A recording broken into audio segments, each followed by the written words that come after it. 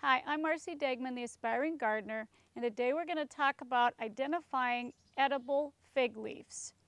Now, this here is an average-sized fig leaf from an edible tree, and what I have next to it is a dwarf one, but you can see that even though the size is different, they look the same. They have 3 lobes.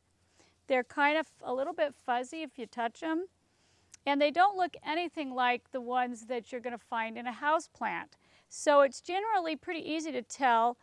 The plant itself is opened and broad, and the leaves are spread out really sparse. And of course, over time, you'll find figs growing along the branches. So that's going to be your second clue. But if you find a fig with this 3-pronged leaf, it's going to be an edible fig. Now, the way to tell if it's not an edible fig, the 2 most common are houseplants, or you'll see them in office buildings. One is called a fiddle leaf fig, and you'll see big round leaves going up the stalk. They don't branch out like an edible fig. They just kind of grow along it. Now that's definitely a houseplant. It doesn't have fruit. And the other one they're always called ficus or fig, but usually when they're not edible, they'll call them a ficus. And when they're edible, they'll call them a fig, but they're all in the same family.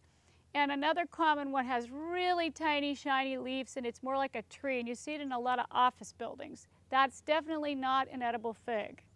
So to tell fig leaves apart, remember the large 3-pronged leaves, whether it's a dwarf with a smaller leaf or a larger fig, it's going to have this 3-pronged palmate leaf.